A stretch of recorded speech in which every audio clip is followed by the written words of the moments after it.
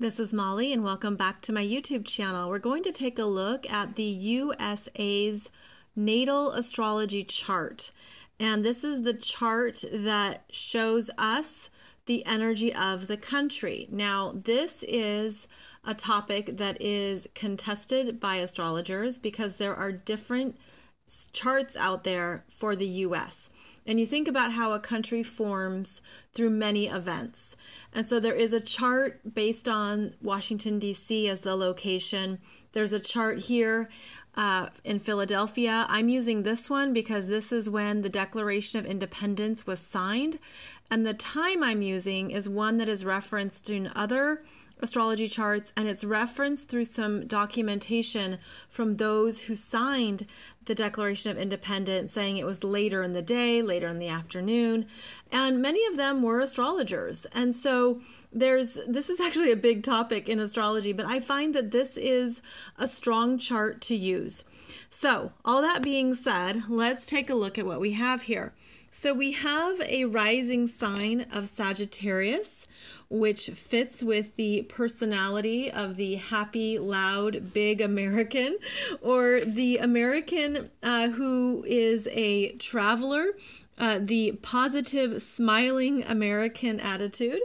And that is, of course, the ascendant being how one presents themselves to others. Now, we look here in the chart at a few more things because the time is contested. The time of birth, of creation, shifts where the planets show up in various houses. So we might not have the exact house location for each planet, but we can look at the interactions between the planets on this day. So on this day, July 4th, 1776, we see that the sun is at 13 degrees of Cancer. Jupiter and Venus are conjunct in Cancer. Cancer being the energy of home, protection, family values, the energy of safety, emotional needs, sharing space, emotional connections, the homeland.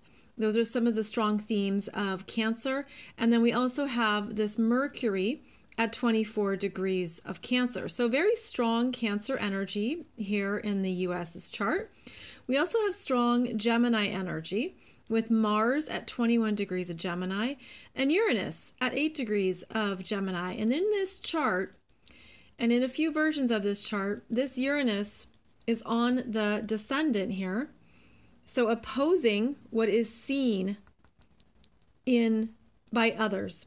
The ascendant being the mask or how others perceive you before they know you, and Uranus being unpredictable energies, information in Gemini, innovation, bold ideas, new ways of thinking, new ways of moving ahead, strong technology energy here in the US chart. The other important energies to take a look at would be this moon at 27 degrees of Aquarius, we the people. The moon in these charts represents the public, Aquarius being the people. So I think that there is something to be said for the founding fathers choosing a moon in Aquarius intentionally. And then we have over here Pluto at 27 degrees of Capricorn retrograde.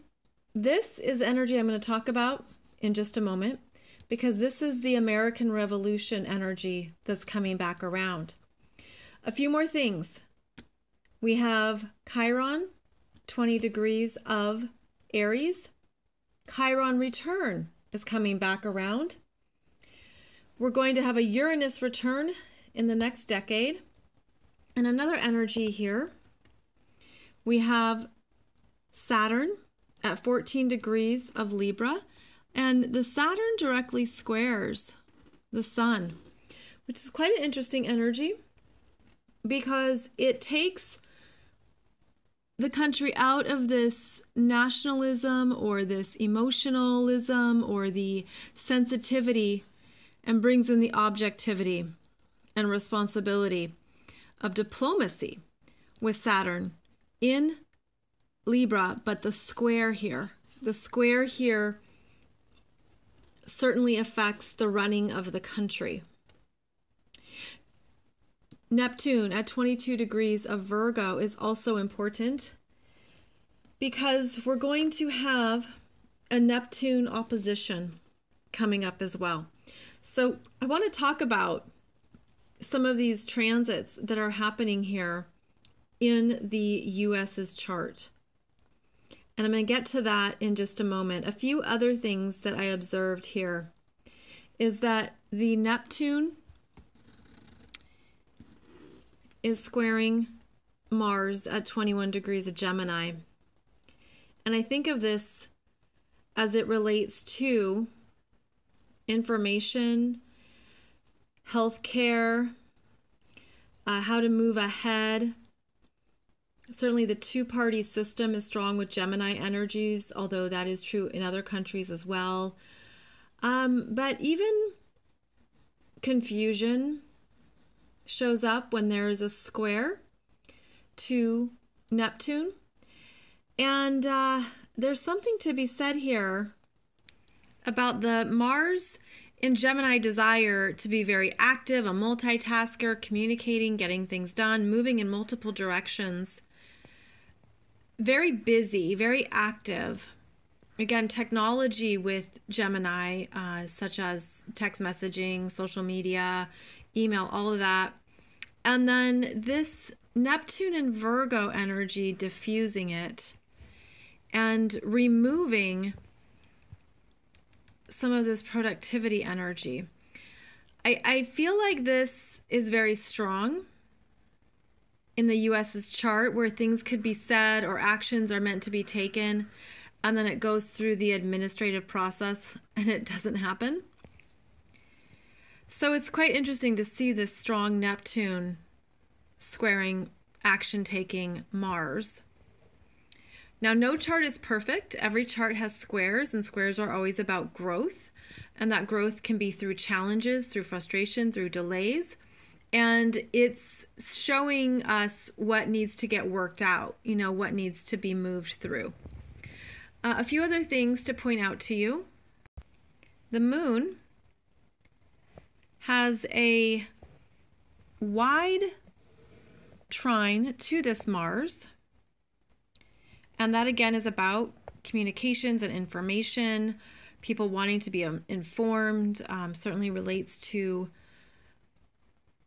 the overall communications across the country, mainstream media, and getting information out to the people.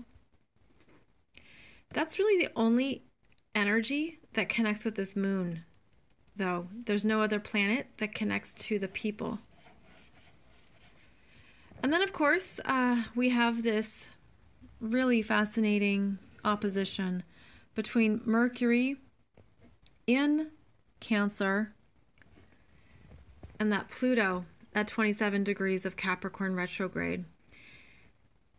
And so, again, this is the people, what is said, how it's spoken, how it's communicated, what is shared, because Mercury is the communicator, and how information is presented, the emotional appeal, if you will, and how it can hit the heart, or how it has to be said in a certain way to not make people defensive or too sensitive. It's kind of like, how do you take care of people when you have this opposition to Pluto in Capricorn that is the heavy hitter here of authority, business, politics, government, what is really being done behind the scenes, and how that's on a whole other page than perhaps what is being communicated. The Cancer energy can be naive and want to feel good, want to feel safe. And this is something that can show up as,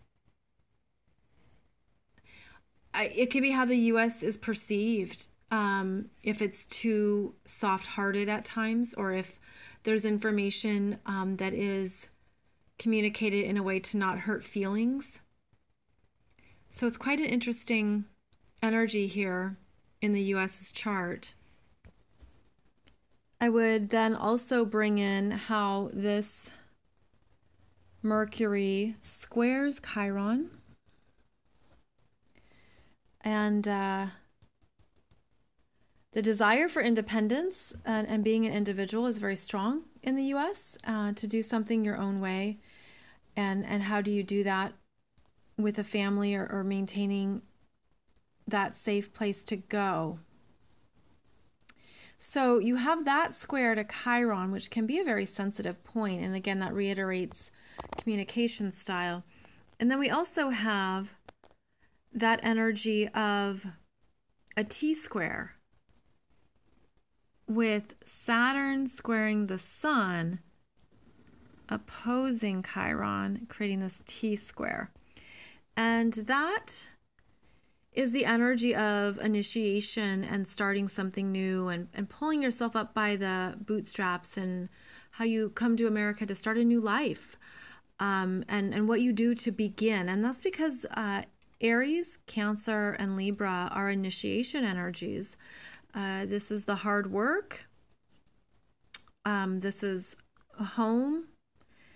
And this is, how you're able to follow your own path and do what you need to do for your life. This would also be personal interests